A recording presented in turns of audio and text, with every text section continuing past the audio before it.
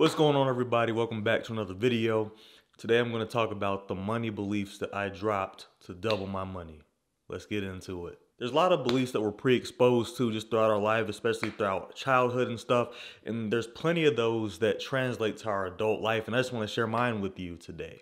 You probably share this in common with me. I used to have this belief about money. We're going straight into number one.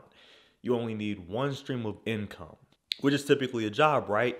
I used to really believe that, you go to school, you get a good job, boom, you get a decent salary, you get married, you grow up, you get a house, picket fence, kids, the whole nine, right? But the thing is, you really can't be out here doing what your parents did and be as successful or as well off as they are. Times are completely different and money is way inflated. One stream of income is not going to cut it anymore based off of what I've seen and based off of what I've experienced in life. Even if you are good and resourceful with money, even if you do make a lot of money, if that one income stream gets cut, you ain't gonna be having nothing coming in. So it's always good to have a security net of a little bit of money coming in from multiple places. And that's a mindset that I got early on, just as I got out on my own and just really experienced the real world for myself. I was like, man, this is a little different than it was when I was with my parents. It's a little different than life was when I was in college, and it was cozy and I got to hang out with friends and stay up all night and go to class and eat whatever I wanted to in the dining halls. Like, stuff is just different. It's a lot more uncomfortable. And I saw firsthand how unstable my first job was in terms of just how people were treated and just how it depended on the flavor of the month, the flavor of the day, how the boss was feeling. You sneeze the wrong way, you know what I'm saying? You might get let go. It was just a weird time, and it didn't feel very stable or consistent. The only thing that was consistent was you didn't really know what you were getting yourself into that day. So I didn't feel very secure financially. Just even though I was making good money, just like I was saying, and even though I was pretty resourceful with money, I just didn't feel secure. I felt like at any given time, if my job was stripped away from me, I wouldn't have nothing to show for it. I was just getting started out. I was going hard on my debt. Like, it was a weird time. So I learned firsthand that one stream of income is not enough. I wasn't really able to get a great night's sleep like I am now. I'm not saying you have to create a business, like a multi-billion-dollar business or anything like that. I'm just saying you should strive to have other streams of income. Everybody that I've ever met in life has been multi-talented. They've been really good at something. And you can definitely monetize your talents. You can grow from that. Even the most simplest of things. People do it all the time. So I just encourage people to have more than one stream of income. The whole dream of going to school, getting a good job, that's great. And I still think people should do that. Even if it's not going to college, I do think you should further your education in some way. Even if it's on a self-educated level, and get a certification or something, and just really strive to get the highest paying job you can get while working the least amount of hours you can possibly work. That's my formula for success, at least, because I don't want to be living where I work just to say that I make good money.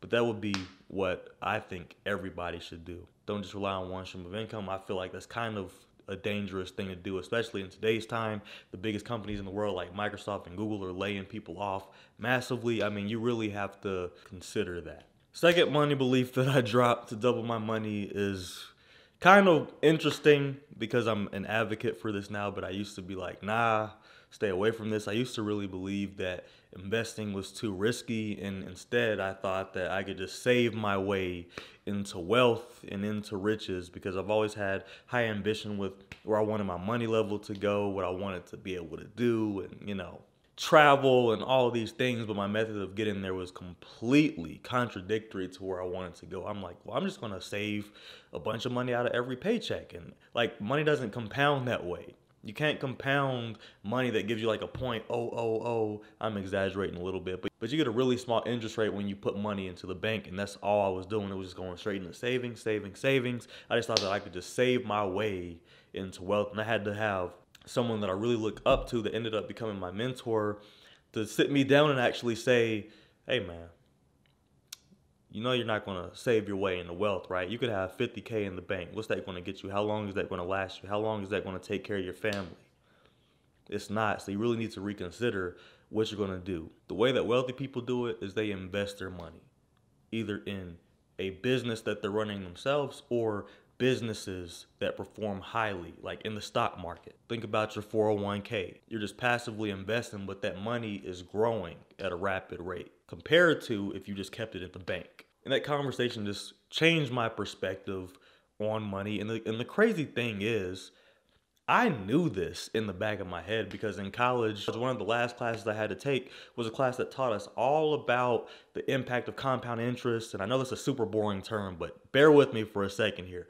We used to learn about that stuff, and they taught us a little bit about the stock market. They didn't so much break down companies and how they perform and stuff, but they broke down, if you hypothetically put a certain amount of money into a money market account, this is how it would perform over the next 20 years. And somehow between then and when I graduated and started working, that left my mind, and I started to get the idea that, well, if you're going to invest and make a good amount of money from it and be able to live off of it and all that stuff and be rich, basically, you have to have a substantial amount of money to invest. And if not, it's going to take a really long time. And I was wanting to accumulate wealth right then. I wanted to make 10K, 11K a month off of my investments right then. That's the one thing about my younger self, is I was not specialized in being as patient as I am now and understanding the process and what it takes to really build wealth over the long term. And the long term could be 5 to 10 years, 15 years from now. It doesn't have to be 40 daggone years,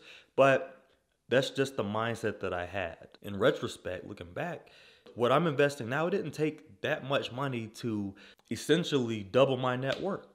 It didn't take that much money or that much time. It's only been like 5 years. And as I learned this over the years and as I continued to grow over the years and just sharpen my skills, I started to learn even more about investing outside of my 401k. Got a Roth IRA, got an individual investing account where I just invest in individual stocks. It's good to know that you have money spread across everywhere. Like you have a savings part too, right? Like an emergency fund, but you also have investments spread across a multitude of areas, and they're all performing pretty solid. And it's a good feeling when you look at your investment portfolio and you're like, man, I made more money today than my job pays me for a full day of work. It's a good feeling. And it's really cool if you have a job and a business and the investment pays you more than both of those combined. And that's with a high paying job. And that's with a pretty decent business model. Like, it's just a really good feeling. So it makes sleeping at night a lot easier. It makes your financial security a lot more prevalent and like in your face, like, yeah, like I'm doing good right now. So I wish I just would have known that earlier. Like, you can invest and save at the same time, and you can make saving the bigger priority because you want to obviously build a net where you have money that you can pull from instantly when you need it, but you need another pool of money where you don't need to touch it at all, and it just grows, and then you're going to feel even more financially secure. And yes, investments do have risk. Yes, they do go up and down. But if you don't sell it when it goes down, you're not going to lose any money. And that's something else I wish I would have known. But I can make a totally separate video about that. And here's another thing that I had to drop to really understand how to build wealth and double my money. Because I used to really believe that debt is the #1 priority, no matter what type of debt it is. It didn't matter if it was student loans, it didn't matter if it was credit card debt, it didn't matter what kind of debt it was. It was the #1 priority over saving, over investing, over everything. And that simply is not true, and that's not how I think money should be viewed. Now, if it's credit card debt only, that interest rate can eat you alive. You don't want that in your life. Get rid of it by all means. But you still, in my opinion, I think you need to have a savings, because my biggest fear has always been, what if I pay down all my debt and I have like little to nothing in savings, and then like COVID happens again, right? Or I lose my job. Like, you know what I mean? Like, what would happen? Like, how upset would you be knowing that you could have just viewed your money in a different way? Like, no. There's pathways with my money. This is a new concept that I've been thinking of for a while. I'm going to share it in this video. There's different pathways of money. A lot of us feel like we don't have the money to spend on certain things, like we can't afford certain things. But if you just view money as ways you can split it into different pathways, this amount goes towards debt, this amount goes towards savings, we can really start to evolve how we use our money and how smart we become with our money. Because the way I used to do it, when I got paid and I got overtime, First of all, I treated the overtime like it didn't exist, like it was just extra money that I didn't see. But then once it was time to start paying back student loans, I was like, okay, I'm going to live off of my normal paycheck. Like a smart person, that's a smart thing to do. Never base your bills off of your overtime. But then I was like, you know what? With all of my overtime, I'm just going to straight up throw it, boom, right into my student loans. And yes, that is a very fast way to knock down your student loans or even get rid of your student loans. But if I were smarter with money back then, I would have leveraged some of that overtime and put it, a good chunk of it, toward my savings, and then another decent chunk toward my student loans. Like, it wasn't no rush. It wasn't like a weight on my shoulders.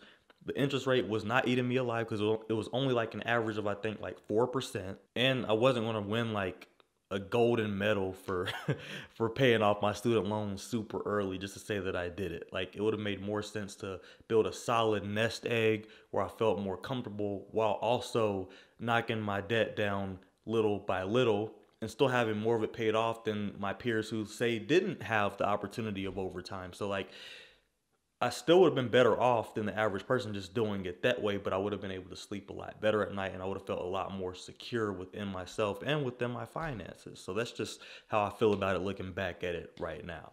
Now, this one is probably my favorite belief that I dropped that may not seem financial, but I promise you it is.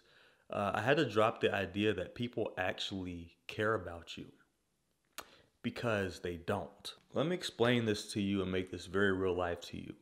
In general, people don't care about your feelings. People don't care about what you have going on in your life. They don't care about your relationship issues. They don't care about your financial issues. They don't care about your at-home issues. They don't care about any of that stuff. They don't care about what's going on in your mind or what internal battles that you're fighting right now. They don't care about the fact that the last thing you wanted to do was wake up this morning, go to work, be mistreated, spend a bunch of hours. They don't care about any hardship or any challenge that you have going on in your life. They don't care about your goals. They don't care about your dreams. They don't care about what makes you happy. Everybody is so preoccupied with where they're at in life. They're so focused on their problems that people in general do not care about you. Why do I say that? Because it's easy to get into a mindset that, well, people have sympathy for me. People have empathy for me. People care, so they're going to have some sort of leniency in life.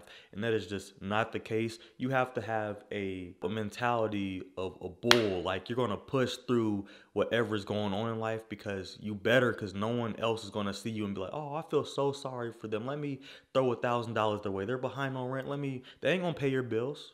No one's going to understand if you can't pay your bills. You're going to get booted out acting like that. You can't have the mentality that someone's going to save you because in general, people just don't give a crap. I mean, when I was in my first job, I was like, man, like, cause like I was going through a lot of stuff at the time, mentally, physically. I wasn't eating that much because I was stressed out all the time. I was always working. I was so focused on doing the work, and I was kind of hiding behind the pain that I was having like outside of work. And people think that they can just go in and be like, well, I'm going through a breakup, so my manager's going to understand if I'm not performing as high as I normally do. Well, no, they're not. Ain't nobody going to be understanding of that. And why should they? Should things stop performing at their optimal level just because you're going through something right now? Like, I can understand if it's like a death in the family, you take some time off, stuff like that, right? But every time you come back, the expectation is still going to be the same.